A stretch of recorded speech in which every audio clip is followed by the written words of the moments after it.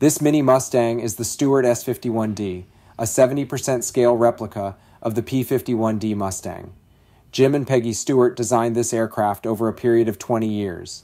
The first iteration was made completely of wood and was powered by a small block Chevy V8 engine. As its development progressed, Jim redesigned it with all-metal construction and a larger big block Chevy V8 engine. During this process, he developed plans and sold them as kits to private customers, several of whom built their own Mustang replicas. Much of the final design of the project occurred during a leave of absence he took from his employer, Pratt & Whitney. The prototype finally flew by March 1994, and by June of that same year, it had accrued 40 hours of test flights. The design incorporates an all-metal fuselage, cantilever low wing, tandem seat configuration, bubble canopy, 4-blade Hartzell propeller, and a retractable conventional landing gear. It has an empty weight of 2,200 pounds and carries 70 gallons of fuel. It's an absolutely beautiful tribute to a legendary aircraft.